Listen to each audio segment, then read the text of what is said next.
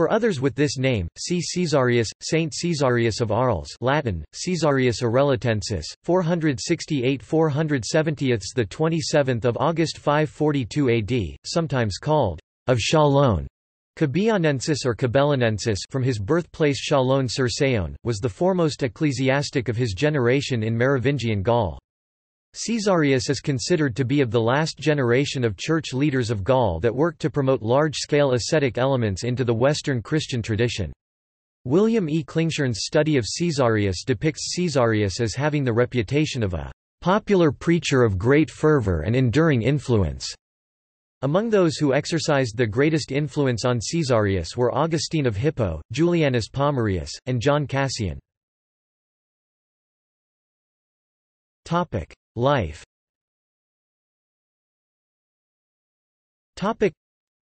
Caesarius was born at what is now Chalon-sur-Saône, to Roman Burgundian parents in the last years of the Western Empire.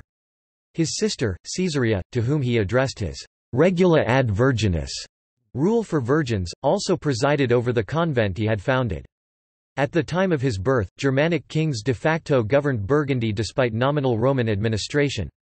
Unlike his parents, Caesarius was born with a very strong and intense feeling for religion which alienated him from his family for the majority of his adolescence. Caesarius left home at 17 and studied under Bishop Sylvester for a few years. Afterwards, he found his way to Larens, an island monastery, which was known to be a major dynamo for creative forces of work in the Church of Roman Gaul. After training as a monk at Larens, he devoted himself to reading and applying the scripture in hopes of improving the quality and organization of Christian life and serving the poor. He rapidly became master of all the learning and discipline the monastery communicated and was appointed cellarer. However, he proved unpopular at Larens when, as cellarer of the monastery, he withheld food from monks because he felt they were insufficiently austere. As a result, the abbot Porcarius removed Caesarius from his post, whereupon he began starving himself. The abbot intervened and sent Caesarius to Arles ostensibly for medical care. After living at Larens for over a decade and his health steadily decreasing from monastic overexertion, Caesarius sought out a different clerical Christian community in Arles. The Christian community he joined fostered him back to health and he was soon popularly elected as their bishop. By middle age, he had become and was to remain the leading ecclesiastical statesman and spiritual force of his age. His concern for the poor and sick was famous throughout and beyond Gaul as he regularly provided ransom for prisoners and aided the sick and the poor. Upon arriving in the city, the Vita Caesari claims that Caesarius discovered, completely to his surprise, that the bishop of Arles, Ionius, was a kinsman from Chalon, concivus pariter et propinquus, at once a fellow citizen and a relative. Ionius later ordained his young relative deacon and then presbyter. For 3 years he presided over a monastery in Arles, but of this building no vestige is now left. At the death of Ionius the clergy, citizens, and persons in authority proceeded, as Ionius himself had suggested, to elect Caesarius to the vacant seat, although Klingshirn suggests that there may have been considerable local hostility, that Caesarius's election may have been heavily disputed and that another cleric, Iahans, who appears in the episcopal fasti of Arles may have been elected bishop. Caesarius was consecrated in 502, being probably about 33 years of age. In the fulfillment of his new duties he was courageous and unworldly, but yet exhibited great power of kindly adaptation.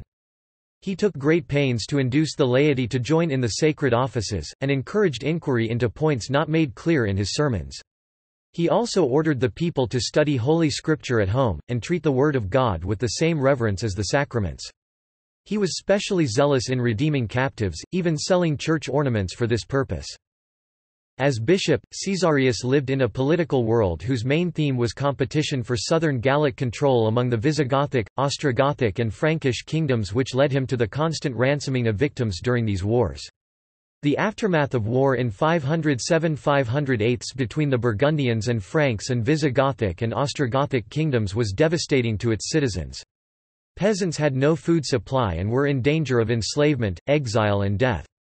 Although Caesarius saved and ransomed many countryside citizens, his actions in redeeming captives was quite controversial. Although he ransomed many peasants of his country, he also ransomed numerous barbarians and enemies of the city. He defended himself by stating that barbarians were human beings and therefore had the potential to enter the city of God. A notary named Licinianus denounced Caesarius to Alaric II as one who desired to subjugate the civitas of Arles to Burgundian rule. Caesarius was exiled to Bordeaux, but on the discovery of his innocence, was speedily allowed to return. He interceded for the life of his calumniator.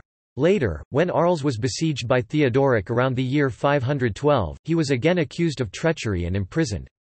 An interview with the Ostrogothic king at Ravenna the next year speedily dispelled these troubles, and the remainder of his episcopate was passed in peace. Some rivalry appears to have existed in the 6th century between the sees of Arles and Vienne, but was adjusted by Pope Leo, whose adjustment was confirmed by Pope Symmachus. Caesarius was in favor at Rome. A book he wrote against the Semi-Pelagians, entitled De Gratia et Libero Arbitrio, was sanctioned by Pope Felix IV, and the canons passed at Orange were approved by Pope Boniface II. The learned antiquary Louis Thomasson believed him to have been the first Western bishop who received a pall from the Pope.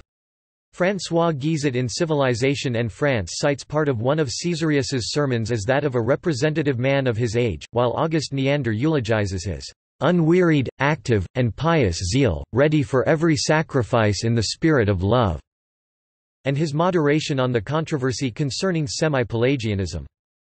However, throughout all this turmoil, unlike Boethius, another Christian philosopher of the 6th century, he was never charged with being a covert supporter of a revived Roman Empire. The old Roman political order seemed to have little significance to Caesarius, who instead directed his attitude to reflecting and accepting Christian pragmatism. Religious beginnings.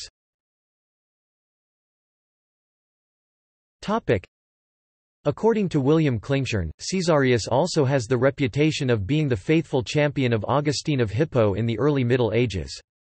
Thus Augustine's writings are seen to have profoundly shaped Caesarius's vision of human community, both inside and outside the cloister, and Caesarius's prowess as a popular preacher is understood to follow from his close attention to the example of the Bishop of Hippo. Caesarius was also highly influenced by his teacher, Julianus Pomerius. Pomerius had been inspired by the life of Augustine of Hippo too and insisted that bishops and members of the clergy live more like monks as opposed to aristocrats. This meant that any luxurious behavior, such as participating in bountiful banquets, enlarging estates and enjoying secular learning, was condemned. Instead, Pomerius urged bishops to give away all their riches and personal wealth as well as dress and eat simply. Caesarius's monasticism led him to the movement of church reform and he became one of its most influential spokesmen. According to many of his testaments, he stayed true to the teachings of Pomerius and Augustine by rejecting secular learning, shunning comfortable living and organizing his clergy into monastic living. It is important to realize that Christianization in the late Roman and early medieval West was a slow, inconsistent and incomplete social and religious change. It required the building of churches, conversion of elites and a widespread adoption of Christian self-identity with a system of Christian values, practices and beliefs. The Church was constantly struggling against the survival of superstitions and pagan practices that were widely common among communities and common folk. However, it was only with the consent and participation of local populations that these religious changes were able to take effect. Therefore, as Klingshirn so carefully puts it, this process was reciprocal. Although the elites and theologians implemented all of the goals and strategies, it was up to the peasants and townspeople of local communities to accept these practices. The directions of Caesarius for the conduct of monks and nuns have been censured as pedantic and minute, according to the Catholic Encyclopedia. They certainly yielded to the spread of the rising Benedictine rule, but must be judged by their age and in the light of the whole spirit of monasticism. The most important local council over which Caesarius presided was that of Orange 529. Its statements on the subject of grace and free agency have been eulogized by modern historians, e.g., Canon Bright, Church History, ch. She, ad fin. The following propositions are laid down in the Council of Orange's Canon 25. This also do we believe, in accordance with the Catholic faith, that after grace received through baptism, all the baptized are able and ought, with the aid and cooperation of Christ, to fulfill all duties needful for salvation, provided they are willing to labor faithfully. But that some men have been predestinated to evil by divine power, we not only do not believe, but if there be those who are willing to believe so evil a thing, we say to them with all abhorrence anathema. This also do we profess and believe to our soul's health, that in every good work, it is not we who begin, and are afterwards assisted by divine mercy, but that God himself, with no preceding merits on our part, first inspires within us faith and love. On the express ground that these doctrines are as needful for the laity as for the clergy, certain distinguished laymen illusters ac magnifici viri were invited to sign these canons. They are accordingly subscribed by 8 laymen, and at least 12 bishops, including Caesarius. The Council of Orange in 529 was said to have condemned the teaching of grace that predominated in southern Gaul in favor of a modified Augustinian position. As a preacher, Caesarius displayed great knowledge of Scripture, and was eminently practical in his exhortations. Besides reproving ordinary vices of humanity, he had often to contend against lingering pagan practices, as auguries, or heathen rites on the calends. His sermons on the Old Testament are not critical, but dwell on its typical aspects. Several volumes of his sermons have been published in Sources Chrétiennes. Writings and teachings.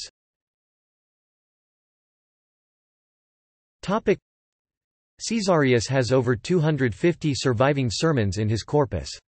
His sermons reveal him as a pastor dedicated to the formation of the clergy and the moral education of the laity. He preached on Christian beliefs, values, and practices against pagan syncretism. He emphasizes the life of a Christian as well as the love of God, reading the Scriptures, asceticism, psalmody, love for one's neighbor, and the judgment that would come. Through Pomeraius's teachings, it is logical to conclude that many of Caesarius's homilies and writings were influenced greatly by St. Augustine. Caesarius' writings were known to be adapted as he reworked many other philosophers' introductions and conclusions, especially those of St. Augustine. Many of his writings and sermons, including the popular Vita Caesari, were ordered to be written in French, German, Italian, and Hispanic. Caesarius did not believe that his readings and sermons should be restricted to the clergy. He did not just address the upper class and elite but instead preached to many literate and near-literate bishops, abbots, parish priests, and monks.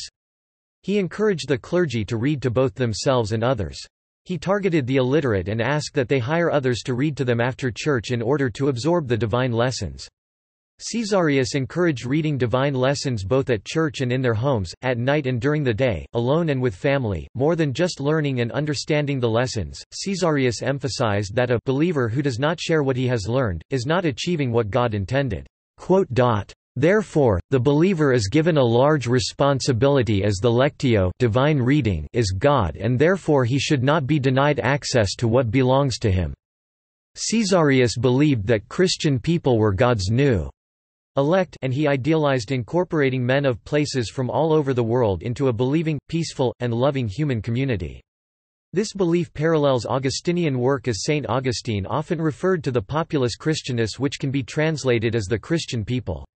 Revelation tells that God made a covenant with the populus Christianus, and the Christian epoch was predicted in all of the Scriptures. Scholars have remarked on 2 aspects of Caesarius's teaching and activity that deserve considerable attention. The first aspect deals with Caesarius, who was stated to be the creative leader who arranged at the Council of Orange in 529 a resolution of the century of disputes about grace and good works which followed St. Augustine's death. Council of Orange, 529. The Council of Orange in 529 was one of the most important local councils over which Caesarius presided. Its statements on the subject of grace and free agency have been eulogized by modern historians, e.g., Canon Bright, Church History, ch. She, ad fin. The following propositions are laid down in the Council of Orange's Canon 25. This also do we believe, in accordance with the Catholic faith, that after grace received through baptism, all the baptized are able and ought, with the aid and cooperation of Christ, to fulfill all duties needful for salvation, provided they are willing to labor faithfully. But that some men have been predestinated to evil by divine power, we not only do not believe, but if there be those who are willing to believe so evil a thing, we say to them with all abhorrence anathema. This also do we profess and believe to our soul's health, that in every good work, it is not we who begin, and are afterwards assisted by divine mercy, but that God himself, with no preceding merits on our part, first inspires within us faith and love. On the express ground that these doctrines are as needful for the laity as for the clergy, certain distinguished laymen illusters ac magnifici viri were invited to sign these canons. They are accordingly subscribed by 8 laymen, and at least 12 bishops, including Caesarius. Sermons. The second aspect of Caesarius' teaching that deserves attention is his sermons.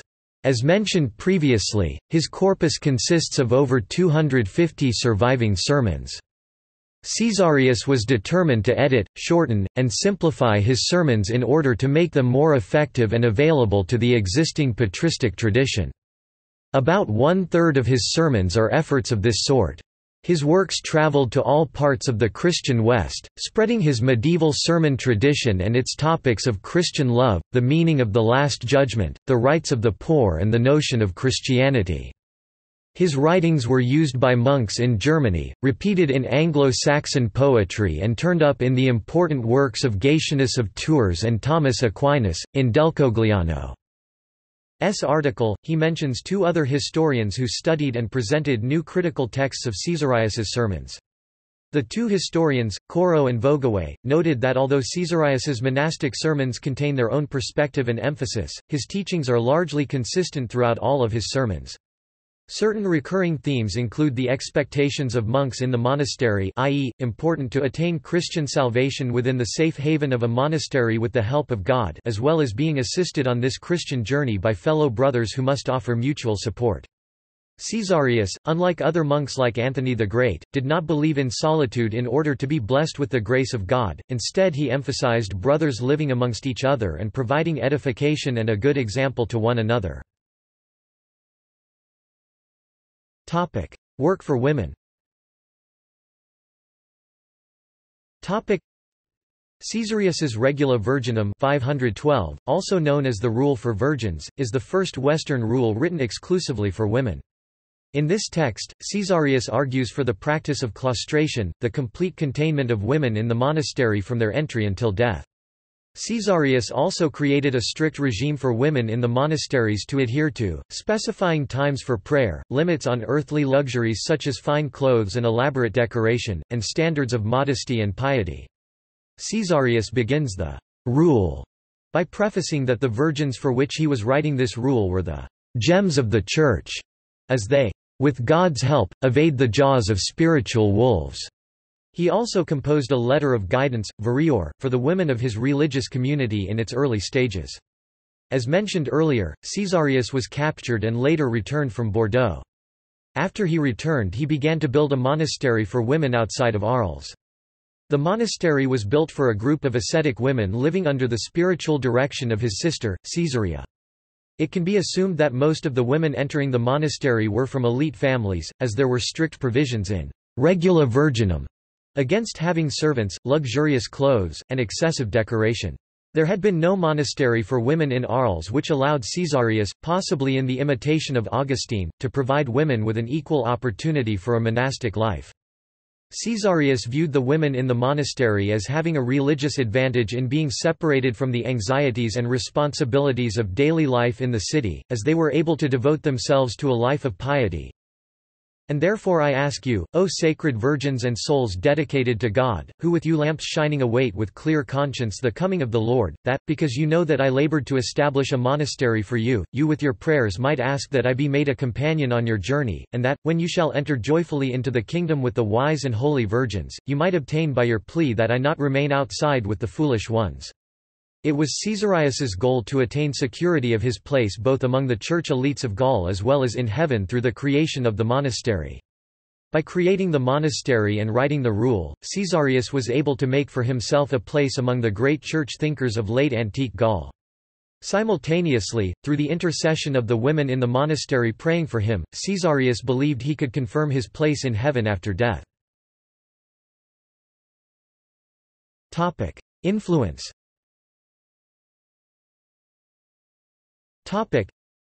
As the occupant of an important see, the Bishop of Arles exercised considerable official, as well as personal, influence. Caesarius was liberal in the loan of sermons, and sent suggestions for discourses to priests and even bishops living in Spain, Italy, and elsewhere in Gaul. The great doctrinal question of his age and country was that of semi-Pelagianism. Caesarius, though evidently a disciple of Saint Augustine, displayed in this respect considerable independence of thought. His vigorous denial of anything like predestination to evil has caused a difference in the honor paid to his memory, according as writers incline respectively towards the Jesuit or Jansenist views concerning divine grace. In Daly's article on Caesarius of Arles, he suggested that Caesarius in many ways may have anticipated the medieval notion of Christendom. His concern for others, redemption of captives and establishing bonds of peace, have been seen as a function of his basic theology of love. Unlike Saint Augustine, who was a supporter and founder of the theology of Christian love, Caesarius stressed the clarification and integration of implications for spiritual activism. Caesarius promoted that God put the exercise of love in every man's reach. Klingshirn backs up this statement in his article when he describes how Caesarius was concerned with the barbarians and enemies of Arles as they were still within the city of God and therefore deserved redemption. According to the previously mentioned scholars and historians who have written on Caesarius such as Arbesman, Daly, Delcogliano, Ferrero and Klingshirn, Caesarius lived through an era full of many societal shifts. Historians have stated that Caesarius was caught up in its early stages and lacked historical hindsight and perspective to this era. However, he witnessed and understood the beginning of the vast societal shifts which surrounded him and intentionally set out to shape this process. This was an influential stance, as it has been said that the displacement of Roman by European civilization was a long-lasting, complex, and mystifying process. Caesarius dreamed and saw an expanding, world-embracing, world-uniting society. Caesarius emphasized and spread his treatise and beliefs of patristic tradition to men and women around Arles and surrounding cities. This recognizable social model occurred in a time where social communities were disappearing. Caesarius helped to foresee the institutional shapes of medieval Christendom and may have helped create it with his ideas circulating for a millennium in the medieval West. Sources.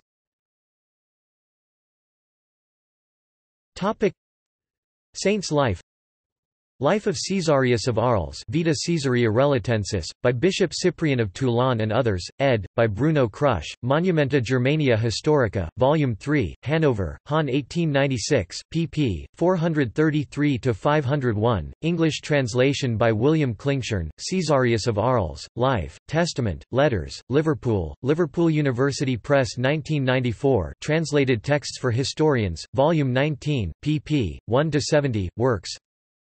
Sermons, ed. by German Morin, Corpus Christianorum Series Latina, Volume 103–104, Turnhout, Brepols 1953, English translation by Magdalene Mueller, Caesarius of Arles, Sermons, 3 vols, Washington, D.C., Catholic University of America Press 1956–73, The Fathers of the Church, Volume 31, 47, 66. Rule for Nuns, ed. by Adalbert de Vogaway and Joel Corot, Sources Chrétiennes, Volume 345, Paris, Cerf 1988, pp. 170–272, English translation by Maria Caritas McCarthy, Washington, D.C., Catholic University of America Press 1960. Rule for Monks, ed. by Adalbert de Vogaway and Joel Corot, Sources Chrétiennes, Volume 398, Paris, Cerf 1994, pp. 204–226, not yet translated into English. Testament, ed. by Joel Corot and Adalbert de Vogaway, SC 345, pp. 360–396, English translation in Klingshirn, Caesarius of Arles, Life, Testament, Letters, pp. 71–76. Letters, Transl, by William E. Klingshirn, Caesarius of Arles, Life, Testament, Letters, Liverpool 1994, Translated Texts for Historians, Volume 19, Other Sources. Acts of Councils in Gaul, in Concilia Galliae, Volume 2, A. 511a, 695, ed. by Charles de Clercq, Corpus Christianorum Series Latina, Volume 148a, Turnhout, Brepols 1963, not translated into English. Literature.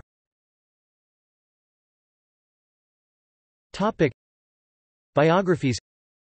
Klingshirn, William E., Caesarius of Arles, The Making of a Christian Community in Late Antique Gaul, Cambridge, Cambridge University Press, 1994. Malnory, Arthur, Saint Césaire, Évêque d'Arles, Paris, 1894. Arnold, Karl Franklin, Caesarius von Relate und die Gallische Kirche seiner Zeit, Leipzig, 1894. Other studies. Arbesman, Rudolf, 1979. The Servali and Aniculi in Caesarius of Arles. Traditio, Studies in Ancient and Medieval History, Thought, and Religion 35–89–119. Daly, William M. 1970. Caesarius of Arles, a Precursor of Medieval Christendom. Traditio, Studies in Ancient and Medieval History, Thought, and Religion 26–1–28. Delcogliano, Mark, 2006. Caesarius of Arles, On Living in the Community. Cistercian Studies Quarterly 41–17–30. Diem, Albrecht. Less than pre greater than / pre greater than ... ut si professus fuerit se omnia impliterum, tunc excipiatur. Observations on the Rules for Monks and Nuns of Caesarius and Aurelianus of Arles, in, Victoria Zimmerl Panagal, Lucas J. Dorfbauer and Clemens Weidmann eds, Edition und Erforschung lateinischer patristischer Texte, 150 Jahre CSEL. Festschrift für Kurt Smolik Zum 70. Geburtstag, Berlin, Boston, De Gruyter 2014, pp. 191–224. Ferrero, Alberto, 1992. Frequenter Legere. The Propagation of Literacy, Education, and Divine Wisdom in Caesarius of Arles. Journal of Ecclesiastical History 43–5–15. A discussion of his homilies. Klingshirn, William E. Caesarius of Arles, Life, Testament, Letters. Liverpool, Liverpool University Press, 1994. Klingshirn, William E. Charity and Power, Caesarius of Arles and the Ransoming of Captives in Sub-Roman Gaul. Journal of Roman Studies 75 1985, 183–203. Laser, Conrad Authority and Asceticism from Augustine to Gregory the Great, Oxford, Clarendon Press, 2000. Marcus, Robert Austin, The End of Ancient Christianity, Cambridge, Cambridge UP, 1990. Rudge, Lindsay. Texts and Contexts, Women's Dedicated Life from Caesarius to Benedict. Ph.D. Dis. University of St Andrews, 2006. See also.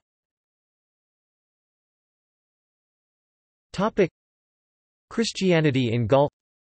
Christianity in the 6th century. List of Catholic saints. Caesarius of Arles, Regula ad Virginis and Regula ad Monachos on Monastic Manuscript Project. Notes.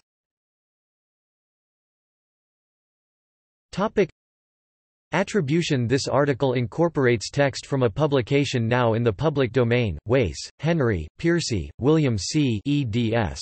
Caesarius, Bishop of Arles. Dictionary of Christian Biography and Literature to the End of the 6th Century, 3rd ed. London, John Murray. External links.